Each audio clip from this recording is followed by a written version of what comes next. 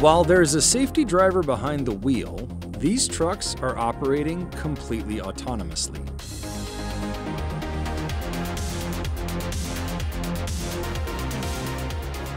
They belong to Aurora, a self-driving technology company hoping to launch with no one in the cab by next year. Today, if you want to take strawberries from California to Dallas, it takes about 3 days. With the Aurora driver, you'll be able to do that in about 24 hours. Self-driving trucks can see better, they can see further, they're not getting tired, they can operate 24/7. That means that a truck that could normally do 450 or 500 miles a day could do 1,000 to 1,100 miles a day. That significantly increases the profitability of running that truck. The introduction of autonomy in trucking could have a major impact on the industry. Our economy runs on the trucking industry. As the industry says, if you bought it, a truck brought it. It's a huge ecosystem with over like $1 trillion of spend just in the US. The pandemic highlighted the importance of supply chain, and demand has only continued to climb. Goods movement probably doubled over the last 3 years, and the whole industry has been sort of racing to have enough capacity. CNBC went behind the scenes with Aurora to see its self-driving operation in Texas. We've driven right around about 500,000 miles pulling loads for customers. I think we're over 1,800 trailers delivered. It has been a challenging road for self-driving trucks, with several startups throwing in the towel. The technology has taken far longer to realize than initially anticipated. And even as driverless cars hit the roads, it is yet to be seen how well they'll function in the wild. Across the industry, many folks expect that it will take a couple of years before we'll even see point-to-point deliveries without the help of engineering talent. I think it's tremendous opportunities for driver assist and improved safety, less driver fatigue, but I cannot see 80,000-pound trucks in my lifetime running up and down the road just as harmless, gentle giants. You can get a ride in a self-driving vehicle in San Francisco, you can get one in Phoenix. We're on the road pulling loads for customers every day. This will be the next transformation in that space, and it's going to make it easier to get around, it's going to make it safer to get around.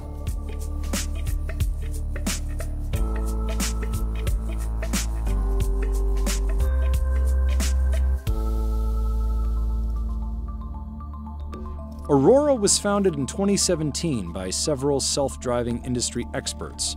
Sterling Anderson, who previously headed Tesla's autopilot division, Drew Bagnell, who led perception and autonomy at Uber, and Chris Urmson, who helped start and led Waymo at Google. We're on the mission to deliver the benefits of self-driving technology safely, quickly, and broadly. In 2020, it acquired Uber's self-driving unit and received a $400 million investment in exchange for 26% of the combined company. Aurora plans to work together with Uber for ride-hailing of its self-driving cars. Uber and Dara, they want to focus on building the network. How do you connect people with the means to get where they want to go? We want to focus on building the driver. And so for both of us, as we talked about the deal, it just made too much sense not to do. The following year, Aurora went public through a SPAC, raising $2 billion. The company spent the first few years working on autonomy for cars, but had its eye on trucking as well. Cars are a lot easier to operate, but we knew that the software and the system was ultimately going to have to work on trucks as well. We saw that as a huge opportunity, and so we designed that in. Aurora says its autonomous system will bring a number of advantages over a human driver behind the wheel. It'll improve fuel efficiency. By driving at 65 miles an hour versus 75 miles an hour, something like 20–25% improvement in fuel economy. It doesn't get distracted, it doesn't get tired. There's huge safety benefits. There's about 500,000 accidents a year that trucks are involved in, and we think we can reduce that dramatically. From a consistency of reliability perspective, I think it will help kind of deliver a more consistent service. We're expecting to be able to kind of get a level of utilization out of the vehicle that we just don't see today in traditional transportation. The company plans to offer its autonomous truck system as a subscription. If you're FedEx, for example, you'll call up PACCAR and you'll say, I'd like to buy a Peterbilt 579, which is one of these trucks, and I'd like to buy it with the Aurora driver installed on it. We expect the Aurora driver to cost comparable to what a human driver costs. This is one of our self-driving trucks over here. It's got a combination of lasers, radar, and camera that allow it to see the world. If you look up at the top here, the kind of oval-looking thing in the middle, that's our proprietary First Light LiDAR. That allows us to see out on the road further than anyone else can. We can see 400 plus meters. Aurora says its self-driving trucks are feature complete and are now undergoing testing to refine the software. At the end of the first quarter, we reached the milestone of the Aurora driver having everything that it needs to be able to run autonomously. Our goal now is to make those capabilities better and better through the end of this year as we skate towards that 2024 goal of commercialization.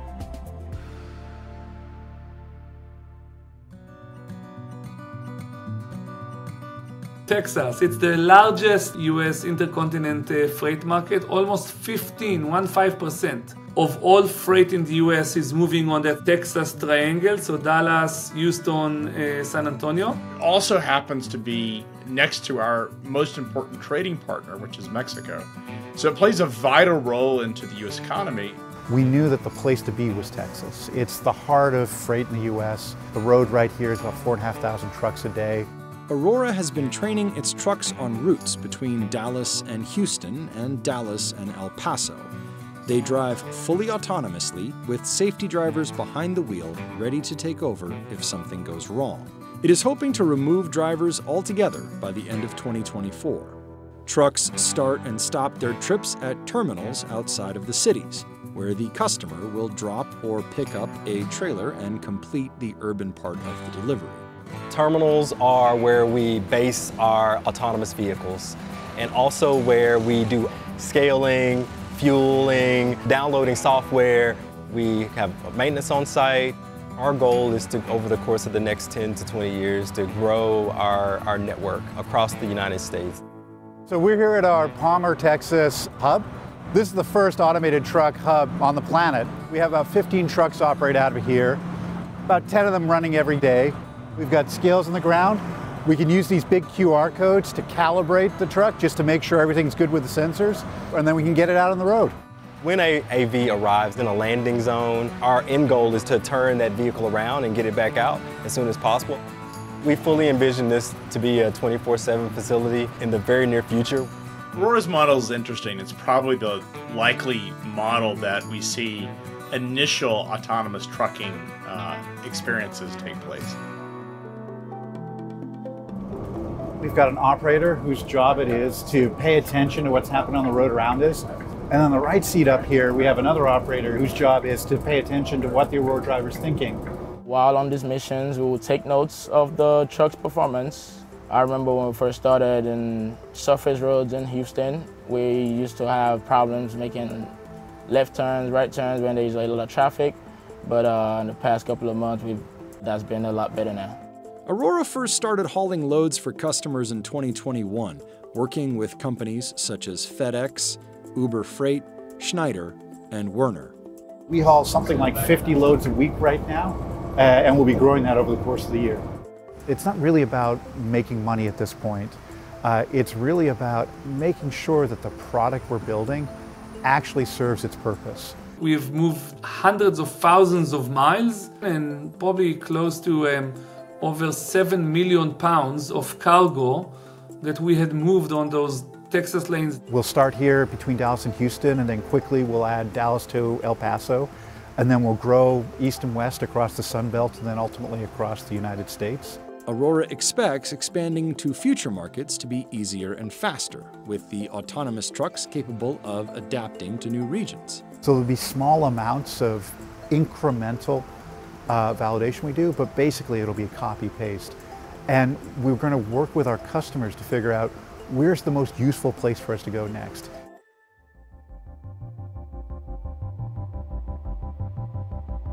There have been dozens of companies that have started up with the hope to create autonomous trucking operations. But really over the last 12 months, we've seen a number of those companies shut down. Several startups working on self-driving trucks have struggled. Starsky Robotics, one of the earlier companies to focus on self-driving trucks, closed up shop in 2020. Embark, another early entrant focused on trucks, laid off 70% of its staff earlier this year, eventually selling its technology to Applied Intuition for $71 million. And TuSimple, a San Diego-based autonomous truck startup founded in 2015, is leaving the US market to focus on China and Asia. We really expected that most companies were going to fail, and so from day one we've been thinking about how do we make sure we survive. All of this has been expensive. Aurora lost $1.7 billion last year. It's not yet proven to be commercially viable, so it requires an enormous amount of capital investment just to basically operate and continue to move its R&D function along. It's going to be a long road before investors get any real payback. Even if autonomous trucks succeed, they will be bound by regulators, potentially restricting where they can operate.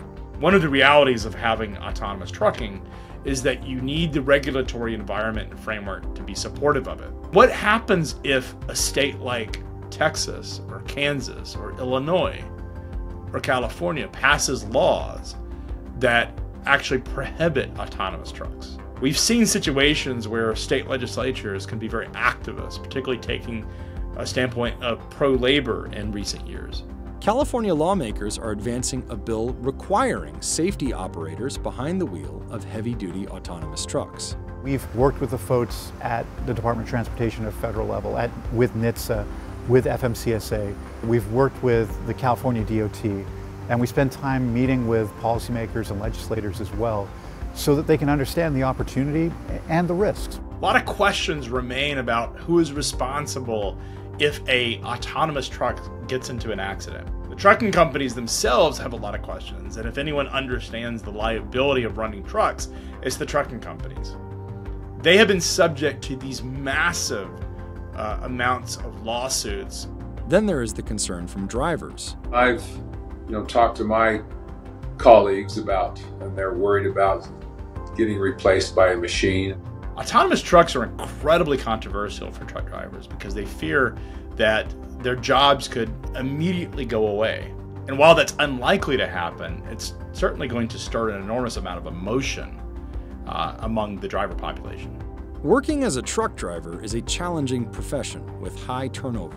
The average truck driver in the US 20 years ago was 35, 10 years ago it was 45, now it's 55. The driver shortage has been talked about forever, but it's really a retention problem because every year there's 450,000 new CDLs.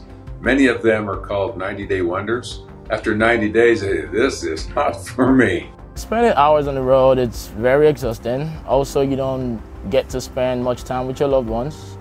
You don't get the work-life balance also. Aurora sees its autonomous trucks helping alleviate the driver shortage and doing some of the harder parts of the job. Drivers, instead of doing long drives, there would be more drivers doing short local deliveries. I worked in the oil and gas, and we used to drive about 70 hours a week. And I know I've seen a lot of drivers tired and fatigued while driving. But now coming to Aurora, we're building this technology that will help drivers drive less on the road, less accidents. It says that there will be lots of ancillary jobs to support self-driving operations as well. Think about it like airport command centers where planes come in and they tell them where to land and things like that. So we have drivers like me who look forward to working in this department. And even with autonomous trucks on the roads, they won't replace drivers entirely. You don't see anybody talking about autonomous trucking north of Interstate 40 where the snow falls. And the kind of trucking that I do, I'm pretty sure it will never be replaced by autonomous trucks. We see automated driving complementing people driving, and my expectation is that if you are a truck driver today, you will be able to retire a truck driver. Over the next couple of decades, it's going to be incredible to see the improvement in safety on our roads.